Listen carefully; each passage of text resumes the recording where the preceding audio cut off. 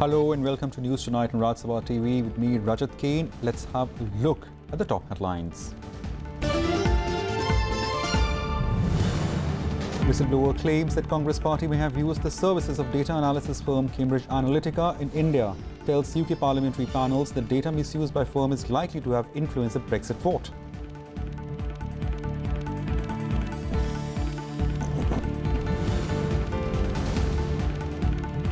Stalemate prevents upper house from taking up even farewell addresses of retiring members. Rajya Sabha chairman expresses anguish, tells members he'll be forced to take stringent action to end the disruptions that are bringing disgrace to the house.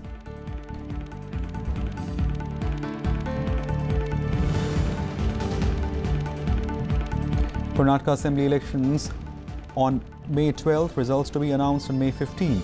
Election Commission to investigate how dates were tweeted before it announced them at its press conference.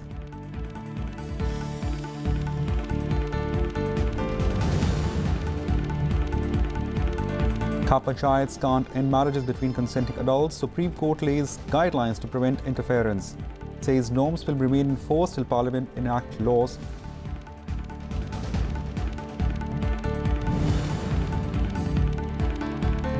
And last chance for taxpayers to file belated income tax returns for last 2 years. All Income Tax Department office to remain open without holiday from March 29th till 31st March.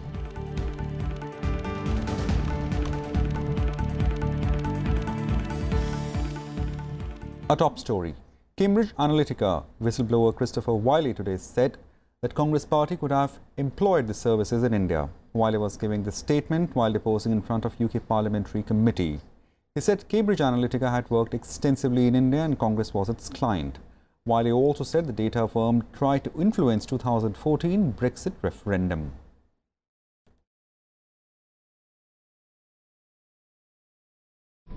Facebook's biggest user markets. If you make a speciality out of using Facebook and surveys, and I don't know how many Alexander Cogans there are who've worked with Cambridge Analytica, you focus on the world's biggest democracy with lots and lots of elections all the time, India, as being a prime source of business, wouldn't you? And you mentioned that they'd done quite a bit of work in India. Could you just describe what you're aware of?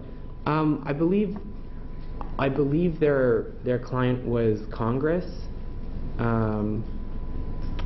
but I know that they've done all kinds of projects, both regional. I don't think they've done I don't remember a national project, but I know regionally. I mean, India's different states. Yeah, I mean, India is so big that one state can be as big as Britain.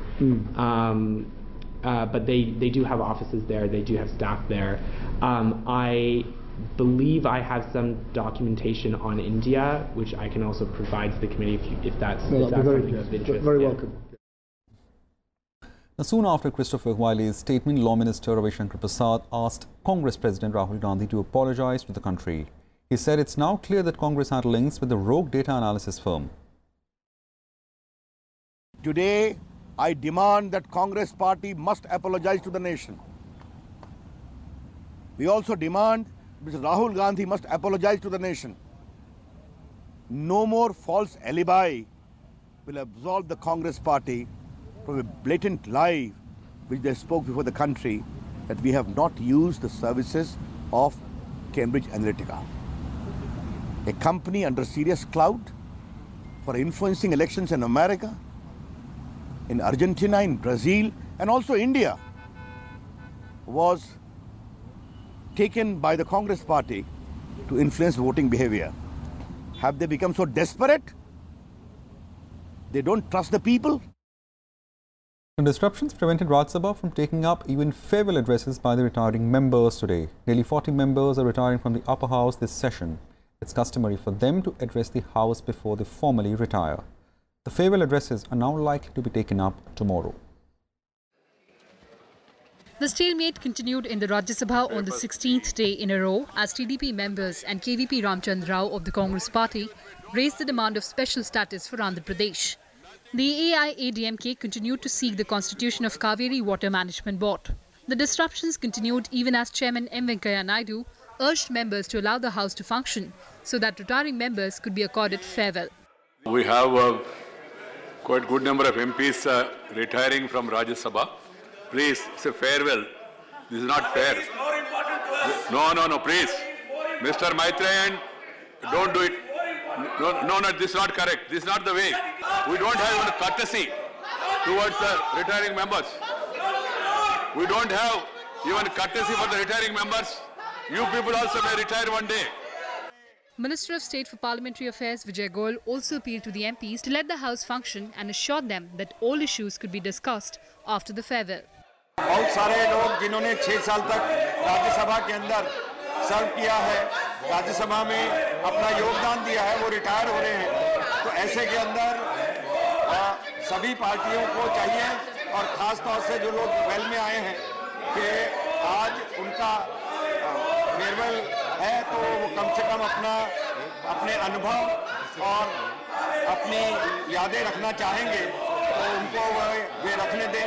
सरकार के पास भी बहुत काम काज है। अगर आपके पास कोई विषय है तो सरकार उस पर चर्चा करने के लिए तैयार है।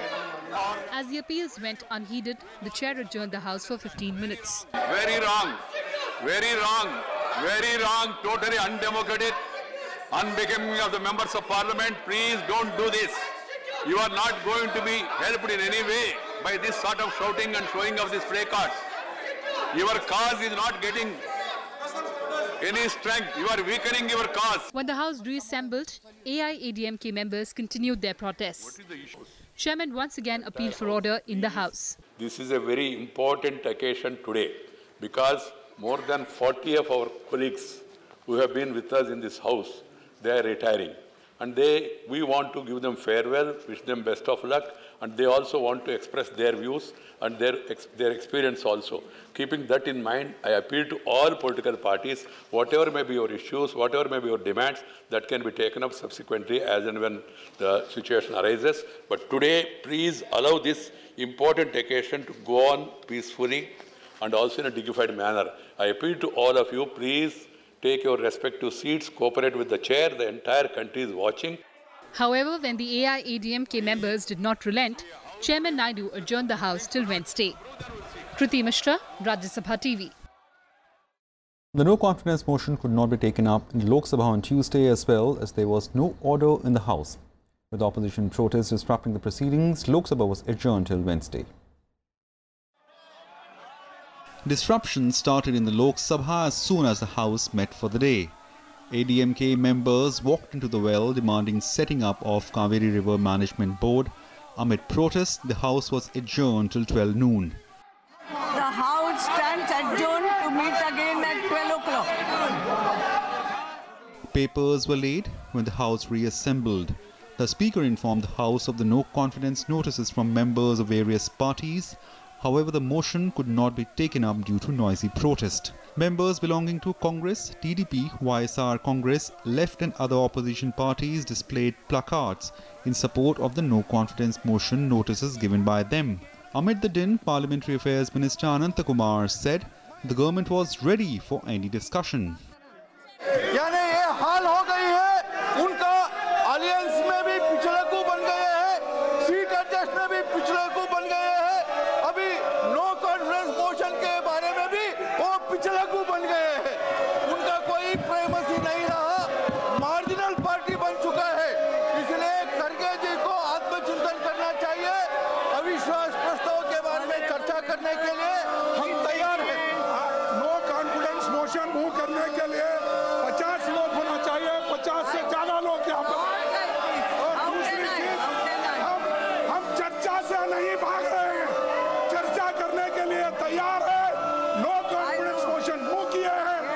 Lok Sabha Speaker Sumitra Mahajan also urged the members to end their protest and allow the House to function.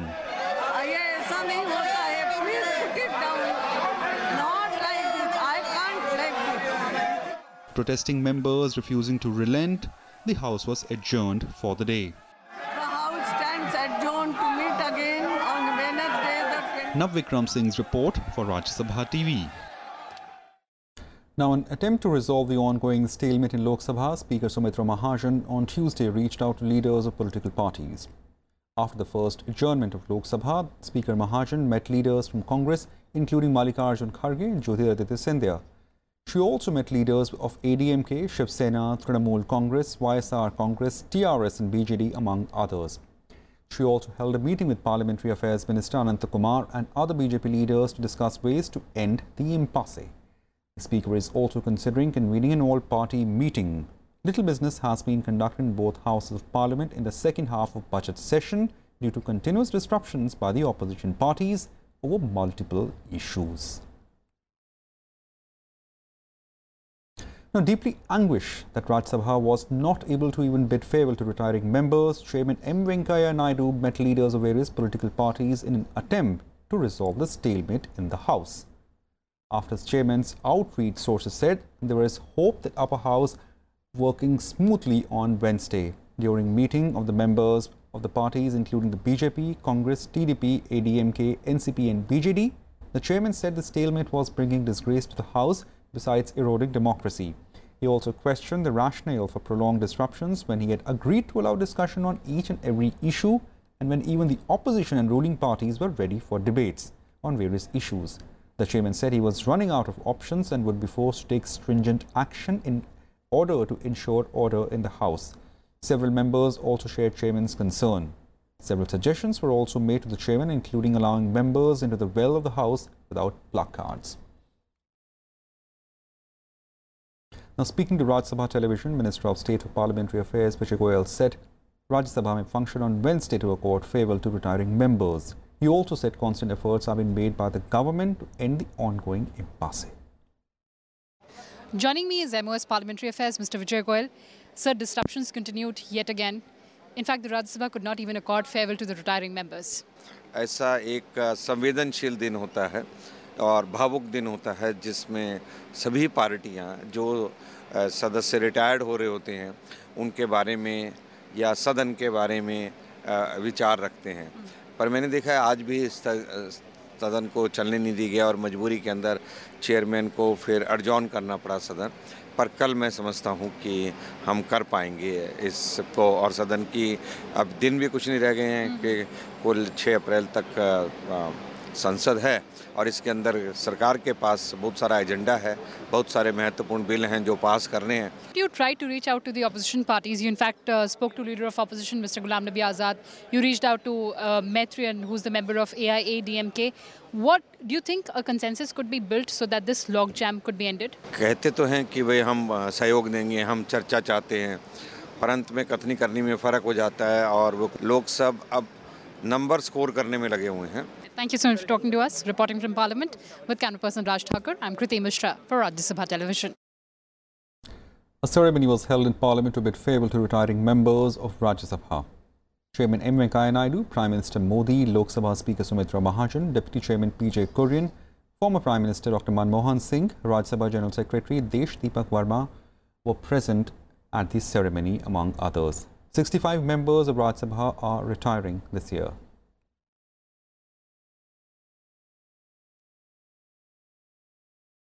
Now, the Election Commission on Tuesday said voting for Karnataka Assembly elections will be held on 12th of May in a single phase for all 224 seats. Meanwhile, the political temperatures in the state is on a steep climb with Congress President Rahul Gandhi and BJP President Amit Shah kicking off campaigning in the battleground constituencies. The Karnataka Assembly elections will be held on May 12th.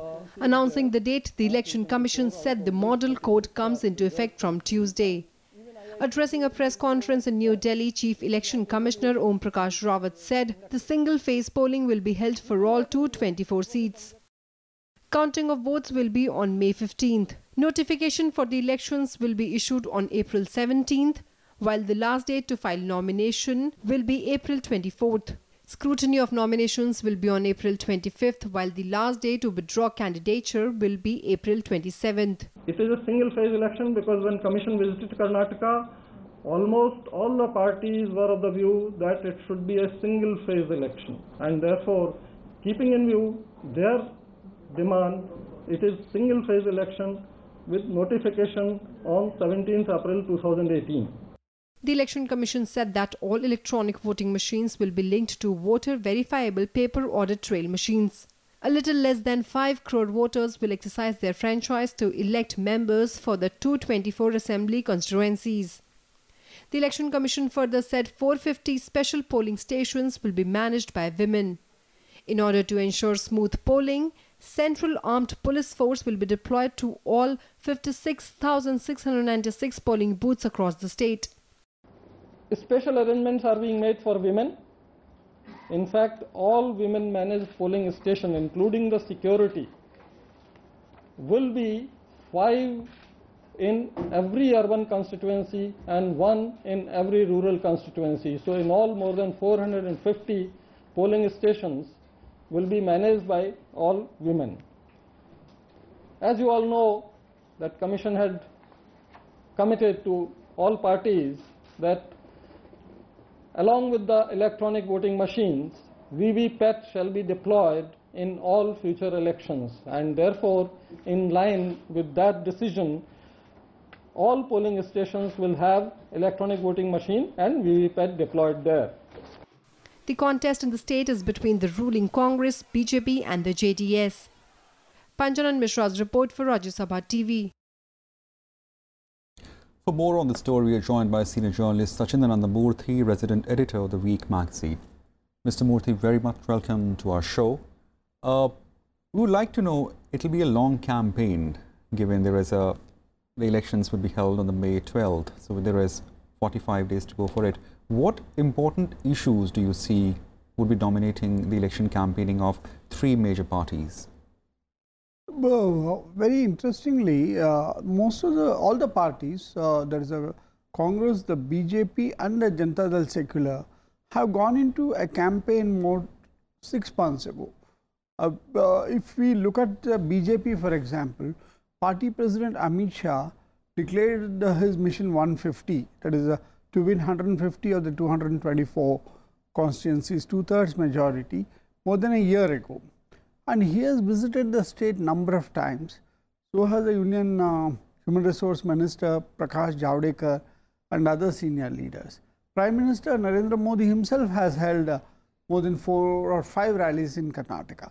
Similarly, the Chief Minister Siddaramaiah, towards the end of last year, he went to all the 30 districts for intensive campaigning. And Janata Dal Secular has a program called Mane Manege Kumaranna, that is Kumaraswamy to every home. So though Kumaraswamy has been unwell for some time due to a second major heart surgery, but his father, Mr. Devegowda, the former Prime Minister who has been in politics for 56 years, he has been campaigning around the state. So that way Karnataka has been in the election mode, but now the coming period is very crucial because the candidates will be in place, and that stage now the political parties will be very busy with selecting the candidates. Do you think the issue of Lingayat would be among the dominant narratives of the election campaigning? The Lingayat issue is very much on the boil in Karnataka now because of the very recent cabinet decision that the Lingayats deserve to be called a separate religion and no more a caste of the Hindu religion. So this demand had been there from a section of the Lingayats, and another section has been saying that no, we are Shiva worshippers, so we are Hindus, but yes, we are a distinct caste group. But the thing now is that this community for the last 5 elections has by and large monolithically voted for the Bharatiya Janata Party and its leader B.S. Yediyurappa. He is the only Lingayat Veerashaiva chief ministerial candidate in the race now. So now the community is divided on this issue. How does it work? Yeah. This campaign will be strong. Already we have the report from yesterday that Amit Shah, BJP president, has visited the various Lingayat spiritual mutts to meet the Jagat Gurus, and so did Rahul Gandhi when he toured Karnataka. 3 times he has already been there. So only the Janata Dal Secular, which doesn't much depend on the Lingayat votes, it has not made an issue of it. But I'm sure even Janata Dal Secular will exploit this issue by fielding strategic candidates in places where there is a strong Lingayat versus Lingayat contest. Coming to Janata Dal Secular, which happens to be the third but not a silent party to say off, it may not be the prominent force these days in Karnataka. It has an interesting tie-up with the BSP. Now, BSP is predominantly North Indian party. Do we see the alliance having any traction on the ground? In Karnataka elections, ever since BSP started contesting these elections, its vote share has never been very significant. But there is a fascination for Mayawati among some groups of Dalits, especially in North Karnataka. But how much of that vote base is there, that has never been big. But then I think what Mr. Devegowda, when he went for alliance with Mayawati, wanted to convey the message was that Mr. Siddaramaiah has trying to monopolize the Dalit vote, saying that his is a great caste and religion combination of backward Dalits and minorities. So I think Mr. Devegowda is hoping to make a dent, but I am not very sure. Maybe the BJP will get more Dalit votes than Janata Dal Secular. Right, right. Thanks, Mr. Murthy, for all the insight. Thanks for joining Rajya Sabha TV. In a related news, the Election Commission has ordered a probe into Karnataka Assembly election dates being tweeted allegedly even before it had announced it. The tweet came from BJP's IT cell chief Amit Malviya, leading to the Congress to dub BJP a super election commission. The Election Commission has constituted a committee of senior officers that will give its report in 7 days. The committee will also suggest steps needed to prevent missteps in future.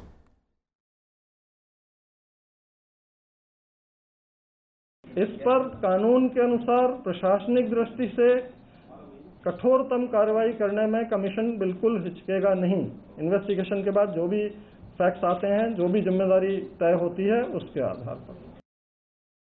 तो इसका मतलब ये है कि BJP party election commission को dictate कर रही है डेट कौन से होना चाहिए। लेकिन मैं फिर भी इलेक्शन कमीशन से यह अपेक्षा करता हूं कि वो संविधान के मुताबिक चले, ऐसे इंफॉर्मेशन लीक न होने देना और कानून के तहत वो काम करे। After Congress allegation, the BJP delegation led by Mukhtar Abbas Naqvi went to Election Commission. Amit Malviya also wrote a letter to Election Commission stating that his tweet was based on a news channel report. He also mentioned in a letter that Congress social media in charge of Karnataka also sent out a similar tweet. Bharatiya Janata party चुनाव आयोग की पूरी जिस प्रकार की लोकतांत्रिक प्रक्रिया उसका सम्मान करती है और कांग्रेस के आईटी विभाग के कर्नाटक के जो प्रमुख है श्रीवत्सा, उनका ट्वीट भी चुनाव आयोग की घोषणा के पहले आया और बाद में उनका उस ट्वीट का क्लैरिफिकेशन भी आया जिसमें कंफर्म हुआ है कि वो ट्वीट उन्होंने किया है। तो निश्चित रूप से जो टीवी चैनल्स पे पहले से न्यूज़ चल रही थी 11:06 या 11 बजे के आसपास जो न्यूज़ फ्लैश हुई उसके आधार पर ये सोशल मीडिया के ट्वीट हुए। Moving on, a Delhi court on Tuesday ordered attachment of properties of businessman Vijay Mallya in Foreign Exchange Regulation Act violation case. Mallya was declared a proclaimed offender for evading summons in money laundering case related to FERA violation. The court directed attachment under Section 83 of the Criminal Procedure Code, which provides attachment of property of an absconding person. The court directed the attachment through Bengaluru Police Commissioner and sought a status report by 8th May. Earlier this year, the court had declared Mallya proclaimed offender for not responding to summons in FERA case. West Bengal Chief Minister Mamata Banerjee on Monday met NCP Chief Sharad Pawar along with other political leaders from TDP, TRS and Shiva Sena.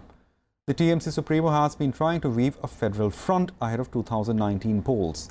The move has triggered speculation of an alliance in political circles. Banerjee, who was in Delhi for 3 days, had an hour-long meeting with NCP chief and other party leaders at her office in the parliament. She also met with other leaders from opposition parties like TDP, TRS, SP, RJD, BJD, NC and JMM. She once again emphasized that the need of an hour is to have a state-wise strategy to defeat the BJP.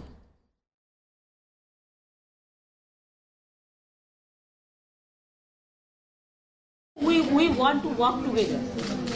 हम नहीं चाहता है कि कोई कि isolate रहे, सब एक साथ में काम करना चाहिए।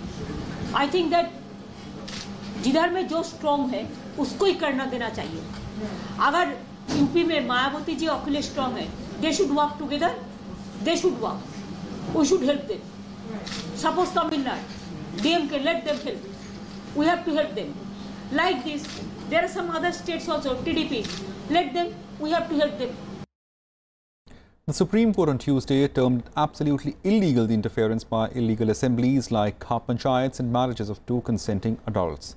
The top court also laid down guidelines to prevent such intrusion. The apex court was also said its order will remain in force till a suitable legislation is enacted by the parliament. The apex court ruling came on a plea by NGO Shakti Vahini. The plea was moved in 2010, seeking protection of couples from honor killing. While reserving its verdict early this month, the court had observed that when two consenting adults get married irrespective of the background, no relative or a third person can interfere or threaten or unleash violence against them. The apex court had also asked khap panchayat not to behave like conscience keeper of society and said that a marriage between the adult was governed by laws.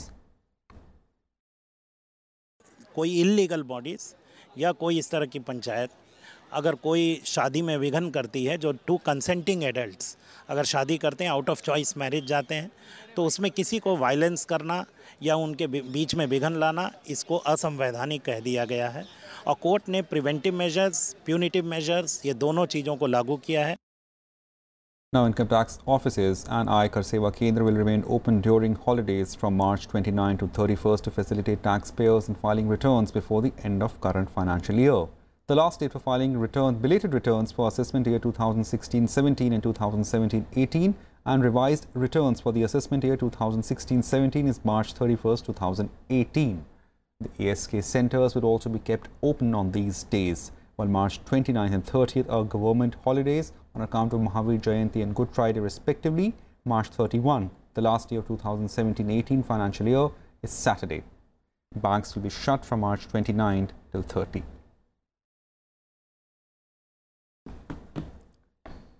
That's it and all on News Tonight. Thanks for watching Rajya TV. Good night.